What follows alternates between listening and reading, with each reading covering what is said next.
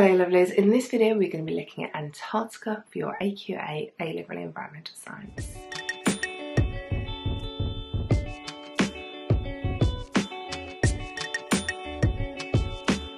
A-Level Environmental Science, Topic 1, the Living Environment. Lesson 7, Antarctica.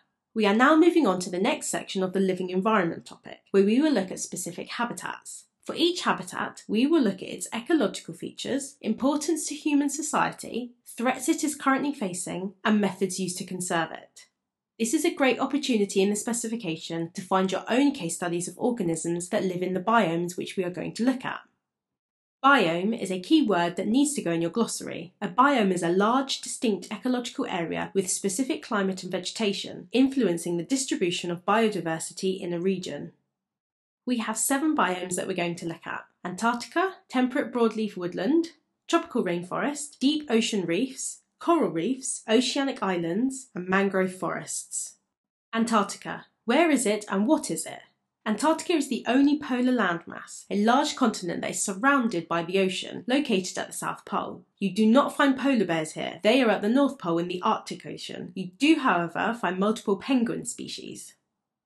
What are Antarctica's ecological features? This is some key facts that we need to know about what the ecosystem is like there.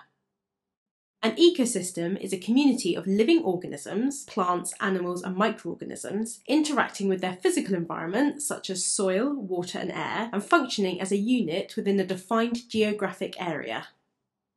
Antarctica's ecological features. Antarctica is a massive landmass, around 60 times the size of the UK, and ice and snow covers almost 99% of its surface. The average temperature is around minus 49 degrees Celsius, and the landscape has a very high albedo due to the light colour of ice and snow. However, we are currently seeing very large fluctuations in the amount of ice cover throughout the year as temperatures rise.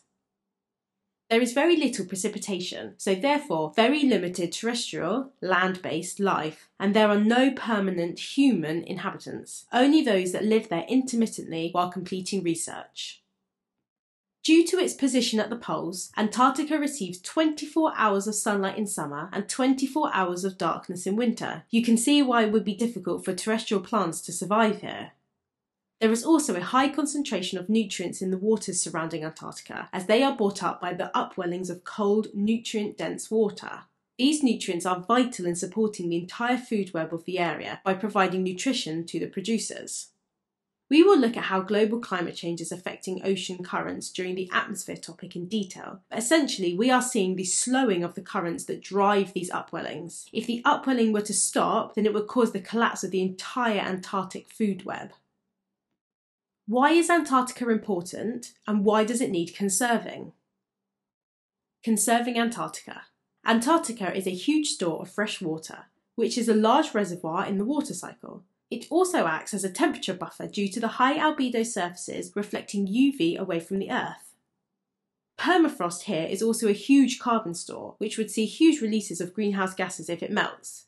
We also obtain food species from in and around Antarctica waters such as fish. There are also thought to be large deposits of crude oil underneath Antarctica, which are not currently extracted but could be required in the future as we continue to deplete other supplies. Antarctica is also a hub for research activity. With no permanent human inhabitants, it offers a unique opportunity to research fairly undisturbed wildlife. It also offers clear information on the impact of climate change and global warming by measuring levels of ice and snow as well as glacial movement. There is a huge population of phytoplankton, single-celled photosynthesizers, in the Antarctic waters, and there is potential for the discovery of new resources such as medicines or genetics. It is important to protect the habitat and all species in it, as there may well be a resource that there could be a huge benefit to the human population in the future. Threats Antarctica is facing. Ozone depletion. Ozone is a molecule found in the stratosphere that forms the ozone layer.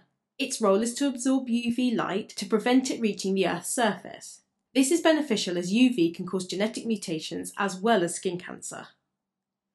Ozone depletion is quite severe over Antarctica, which means more UV is reaching the surface here and putting the phytoplankton and surface waters at risk of dying, which again could cause the collapse of the entire food chain. Ozone depletion is so severe here due to the low temperatures forming ice clouds, which act as a surface for a chemical reaction to take place and release harmful chlorine radicals from chlorofluorocarbons, CFCs, which can both break ozone molecules and prevent the formation of new ones. CFCs have been banned from production, but their high persistence means they have remained in the atmosphere for a long time. Tourism. As amazing as tourism can be, it can also be damaging if not done properly, with the needs of the ecosystem in mind. For example, boats arriving of people from other countries could introduce pathogens or parasites, as well as disturb natural wildlife if they get too close.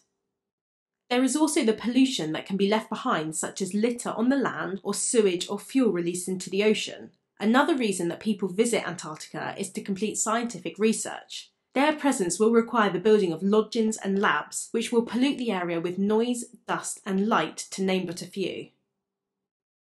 Fishing. Fishing has occurred in Antarctic waters for many years, which has led to the decline in many populations as we are overfishing. This means we have been harvesting them at a faster rate than the population can replenish itself. An example of this is the whaling industry, which has almost caused the extinction of multiple whale species. It is not only the amount we are harvesting, but the methods we use to do so. Using long lines that float on the surface have always attracted albatrosses and other predators to eat the caught fish, which often leads to them being caught too. This is known as bycatch, as it is accidental catch but can still lead to population decline. As mentioned earlier, there is also a large deposit of crude oil underneath Antarctica, as well as other deposits of copper and platinum. As we continue to deplete our current sources, the pressure to exploit these will exponentially increase, as with increasing rarity, prices skyrocket so more money is available to harvest the resources. Currently, exploitation is banned, but this can be difficult to enforce and other countries may prove determined to mine here. Global climate change. As temperatures are rising, we are seeing the speed at which ice sheets break up increasing. As they melt, meltwater is produced which acts as a lubricant that can increase the speed at which glaciers move towards the ocean. If they get there, it can cause sea level rise as well as reduce salinity, as it is the addition of fresh water which dilutes the salt. These ice sheets are important habitats, so will of course impact the organisms that live there, making it more difficult for them to hunt or move around.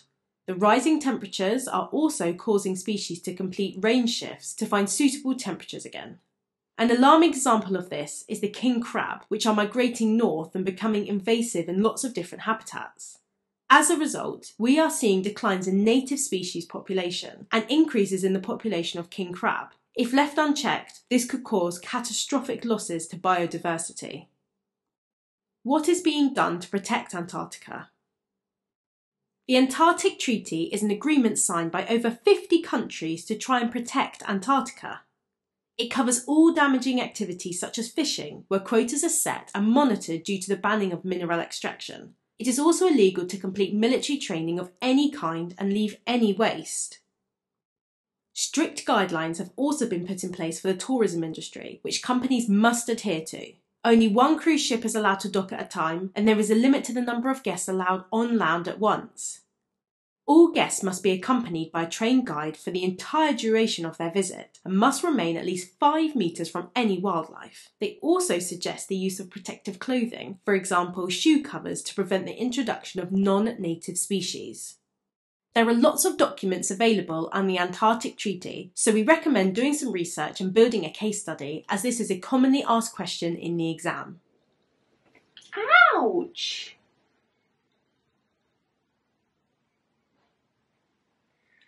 This is why in some videos I'll explain scratches.